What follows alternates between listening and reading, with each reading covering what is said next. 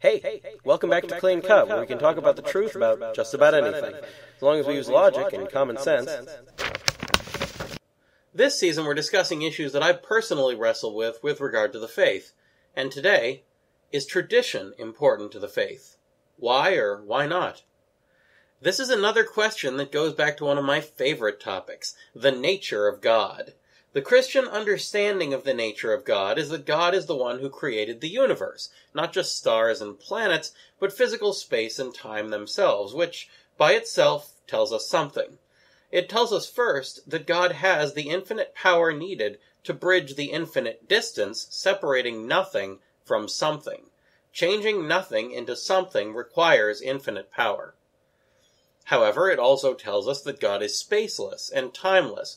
We know this because space and time are created by God, and if God were in space and time, he wouldn't exist prior to them, and therefore he wouldn't be able to create them because you need to at least exist prior to something in order to create it.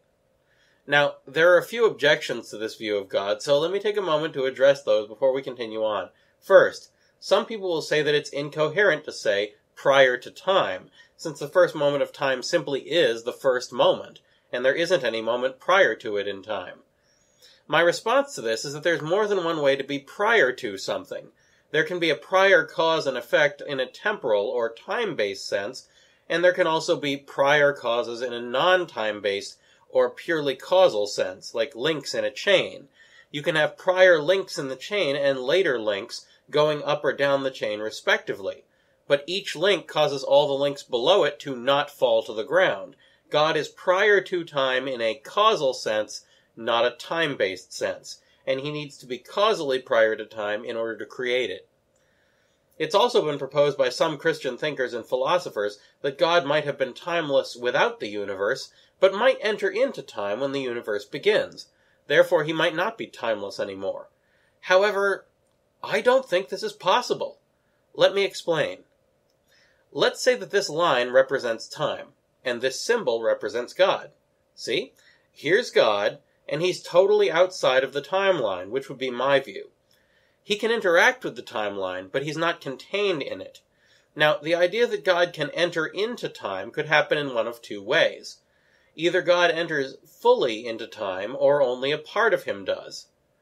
If God enters fully into time, we have two stages of God, one in which he's out here, being timeless, and another in which he's in here, being in the timeline. The problem is this.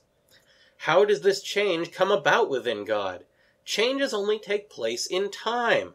That's the primary purpose that we use time measurements for, to measure change from one state to another state. Without time, there can't be any change. Every change takes time. This is as obvious as anything about time could ever be. Therefore, we can't say that God changes to enter into time, because the very claim that he changes requires him to already be in time. Some have suggested that this could be resolved by proposing a time beyond time, or meta-time, in which God exists. This way, he could undergo changes, moving into time and back out again if he wanted to. However, as long as meta-time is made of a series of individual moments or events, like our own time, that time also has to have a beginning, so you can't have an actually infinite number of past events or moments. So God would also have a beginning in this meta-time sense, and wouldn't be a sufficient first cause for everything else.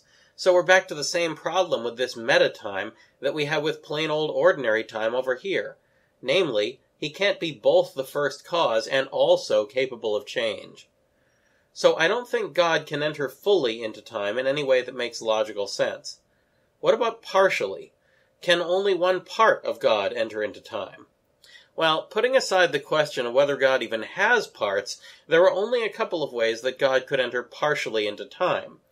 The first would be if the part of him that enters into time was at one point timeless. This would require that that part of God changed, and we're back to the same problems we had with God entering fully into time.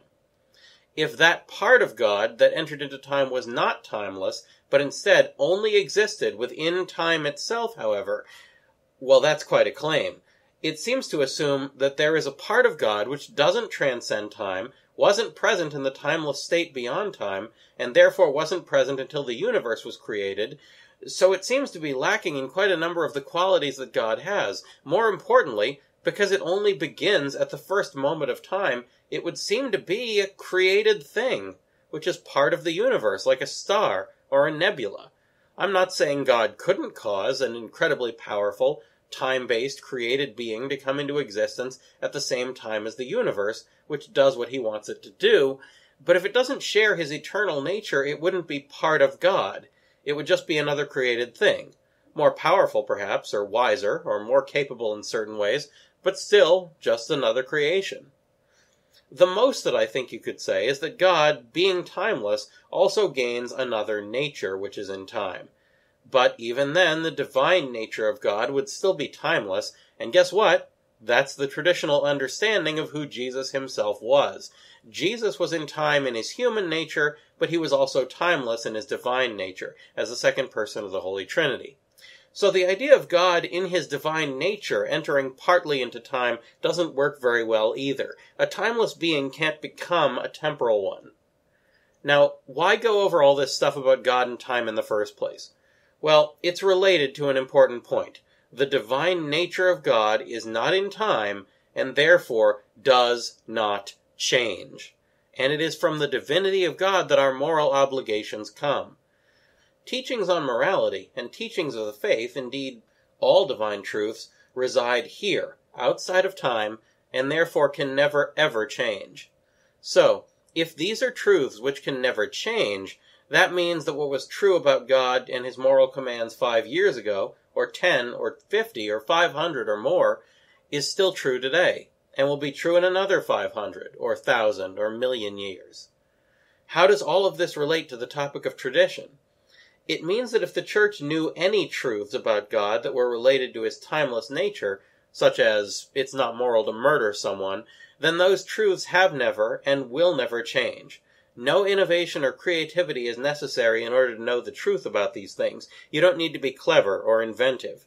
What was true about God then is true about God now, and those truths can be passed on by simply repeating them, and in some cases, repeating the reasons why we know they're true, to new generations. Could there be a better definition of tradition?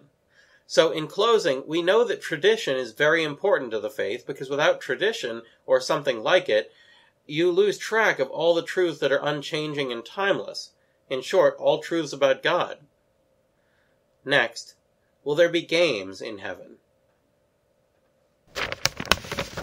That's all for now, so keep asking questions, and thanks for watching.